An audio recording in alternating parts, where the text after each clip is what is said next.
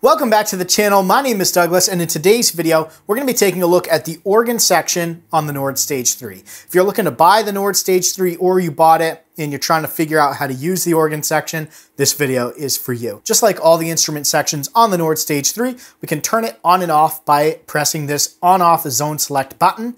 You'll notice when we press that, it lights up, and on the screen, we have the B3 under the organ section. So this is the organ, piano, and synth sections. And as we turn those on, you'll notice that it populates the screen with the different sound presets that we have called up. I'm going to turn the piano and synth off. And so we've got the B3, and we can also see our drawbar levels here on the screen, which is really handy because if we call up a preset that's not using the live drawbars, we can quickly set these drawbars to the correct setting, at least on the 73 compact. If you've got the 76 or the 88, you're gonna have LED indicators instead of the physical drawbars, and then you'll have increase and decrease buttons below each LED indicator. And so when you call up a preset, it's gonna load up the appropriate drawbar setting. Kind of nice there, whereas with the compact, you have to actually manually set those. Or as you'll notice, if I go away from live mode and I just find a organ program, you'll notice that the drawbar settings are here. Now, as soon as I touch any one of these drawbars, it jumps to where I move the drawbar. Kind of a bummer, but if you don't touch them, it'll stay at whatever the program's at. Let's go back to live mode and let's bring all these drawbars forward and talk about a couple other things here. We have our main volume of the organ section. So if I press a note, I can adjust the overall level of the organ section, and then I can always split. If I have split turned on, I can hold shift and I can change the zones of which is splitting by holding shift and pressing the zone select button. I'm gonna turn split off. We have a couple other things here. So octave up and down. We can change the octave of the organ section. We can turn the pitch stick and the sustain pedal on by holding shift and tapping either one of these octave shift buttons that corresponds with the label. So if we turn both of those on, I prefer not to have pitch stick on because I don't use that with an organ, but I do use a sustain pedal when I'm playing with the Leslie effect. Then we've got this drawbar section here. So if we turn all of these off, you'll notice that drawbar preset 1 is called up. We could turn preset 2 on, or we could press live, which is automatically gonna set the levels of the instrument to wherever your drawbars are at. So if I move these here, and I'm on, let's say I'm on preset 2, and then I hit live, you'll notice it automatically jumped to wherever my drawbars were at. Kind of works similar to live mode in that it'll just take whatever you have called up here on the drawbars and play that. So then up at the top, we have our organ models. We can change the different organ models by tapping on this button here. You'll notice it cycles through them. And then we have the vibrato and chorus section. You can turn that on and cycle through the different vibrato and chorus settings. Turn that off. We have percussion for the B3s.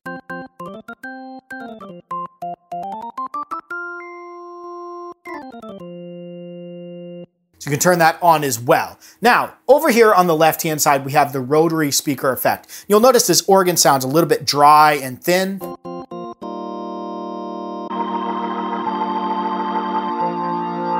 It sounds a lot better when we turn the rotary speaker on. We can also turn the drive up on this.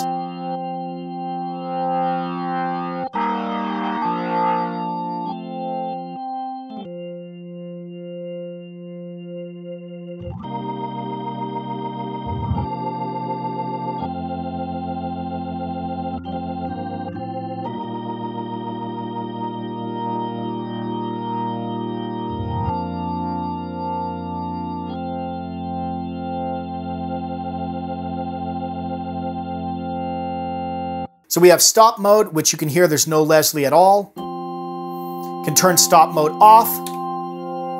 Now we have our Leslie slowly turning. Then we can bring that to fast.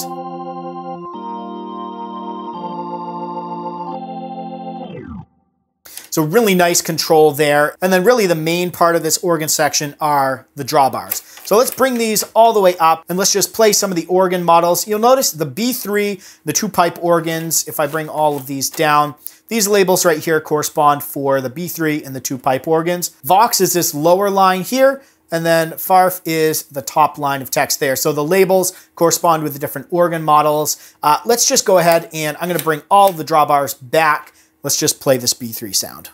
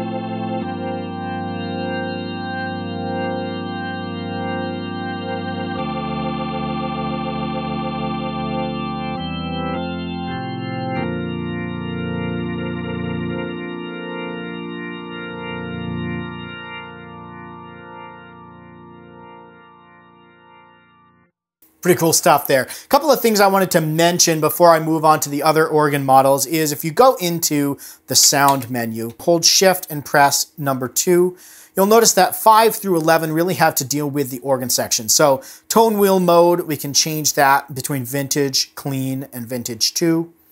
We have the B3 organ click level. We have the organ key trigger point. We have the rotary speaker type between 122 and 122 closed. Bass horn levels, so right out of the box is 50-50, but we can change that here. The rotary rotor speed and the acceleration rates. The rotary horn speed and acceleration rates.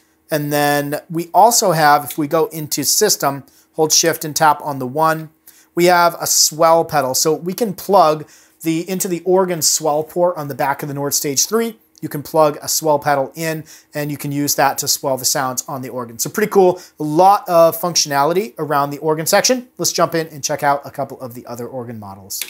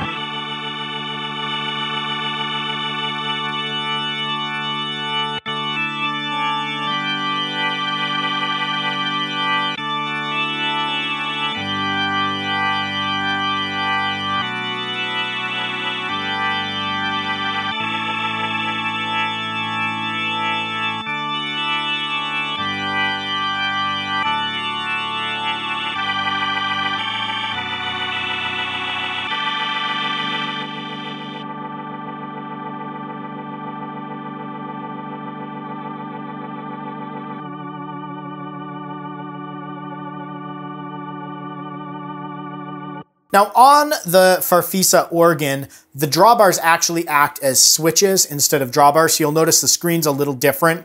And if we move these back, you'll notice that it's just doing like an on-off switch. On the 76 and the 88 key versions, you're just gonna have the increase and decrease buttons. Those are gonna act as the on-off switches.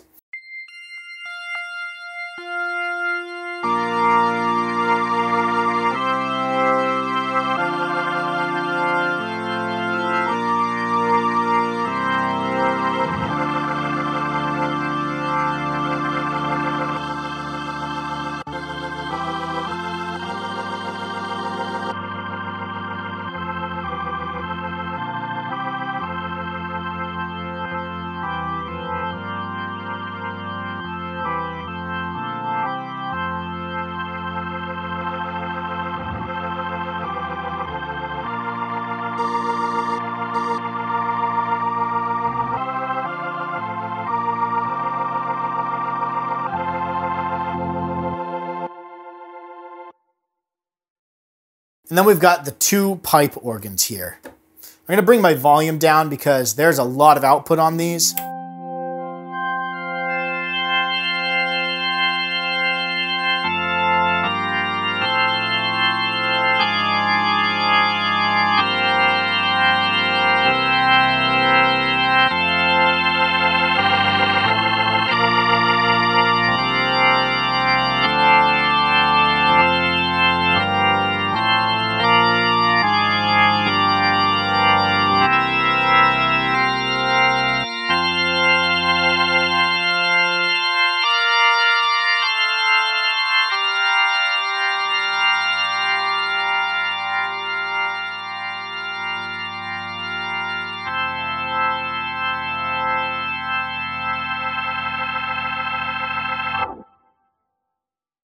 And then the last pipe organ here.